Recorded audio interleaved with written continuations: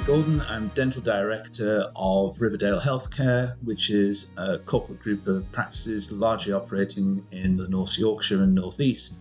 I've been a dentist since 1984, established a number of dental practices before joining with Riverdale a couple of years ago.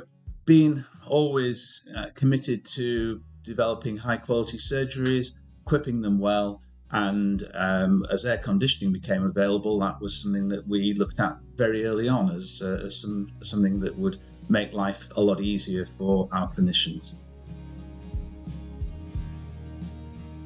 The obvious problem with air conditioning was keeping surgeries at an ambient temperature for working during a normal summer. The problem became acute at the beginning of the COVID pandemic.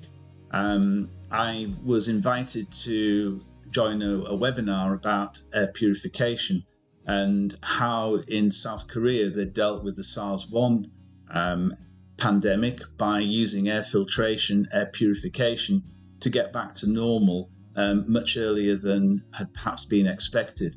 And I was really interested in that whole technology. We're working in closed surgeries. We haven't got any natural ventilation in some of the surgeries. In fact, the majority of surgeries wouldn't have forced ventilation.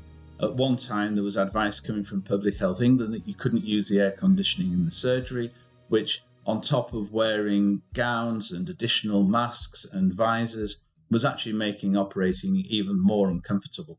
So being able to ensure we could use the air conditioning and reduce the fallow time were two really key points from our perspective.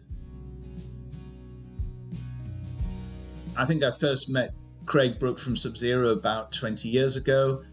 He installed the first units in one of our surgeries. We just realized what a difference it made. Craig has always been very cooperative, worked with our different building contractors, and always come up with a solution, kept us on top of the technology that was available, which is through him that Panasonic was introduced. It seemed to me to be logical to have an air conditioning system that was designed with some air filtration, air purification built into it, so that there was little doubt as to whether it could be used as part of the air cleaning and the air filtration that we were trying to achieve.